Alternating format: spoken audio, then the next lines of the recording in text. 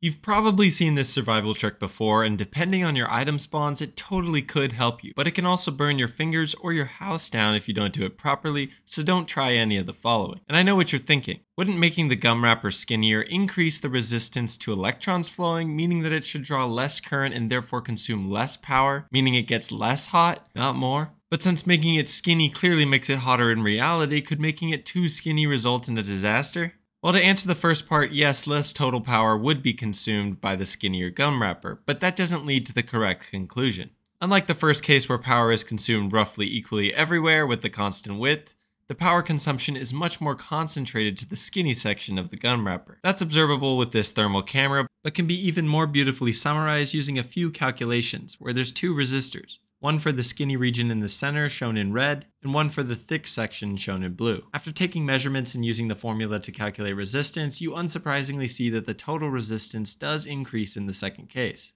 And yes, that means there's less current drawn from the battery, and less total power is consumed. Nothing new there, but the real answer as to why it gets hotter is by looking at how much of that smaller total power is consumed just by the skinny section. If you divide by the surface area to see how concentrated that power consumption is, you can see that it's 25 times more concentrated in that small middle section for this example.